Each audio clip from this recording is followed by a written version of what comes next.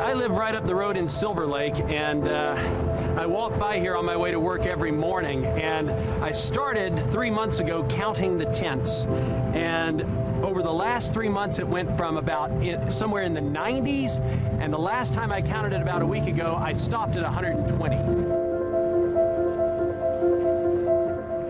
I'm a barber, you know, and the barber shop shut down because of COVID, and, you know, it's really taken a toll. I'm just ready for things to get back to normal. Well, I stay in my car by choice because the rent is unaffordable, it's ridiculous.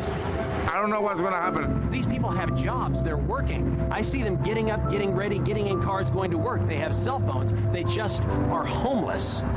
You know, we've been here before. It was after the Great Depression. It was called Hoovervilles. And it was a result of the same type of trickle-down economics that failed then, and they've been failing for 40 years here now. For months, since late December, we've been doing intensive outreach and earning the trust of the unhoused at Echo Park Lake. And as of yesterday, we've housed 120 individuals, and even more today. My mission was always to find housing solutions before we close the lake for the necessary repairs, and that's exactly what we're doing. Right now, it's what I need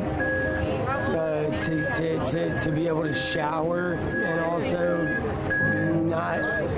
not come home to a place where all of my stuff might be stolen. I'm tremendously grateful. It's a big step up. It's really helping us out. I don't know what to say other than that. Echo Park Lake had become a very dangerous place. There have been assaults, people shot, knife attacks, sexual assaults. It's imperative that we find solutions and remove the dangers that people who are experiencing homelessness face every day, almost every moment. We are housing people. We're not displacing them. There's no sweep. There's no criminalizing people there. They have a place to go, and we are taking them to a safe environment and getting them, helping put them on a path to wellness. People are demanding that we house people, and somehow they feel they were told that we're not, but we are. You know, rooms are great, but we've lost our social safety net in this country. Income inequality is real.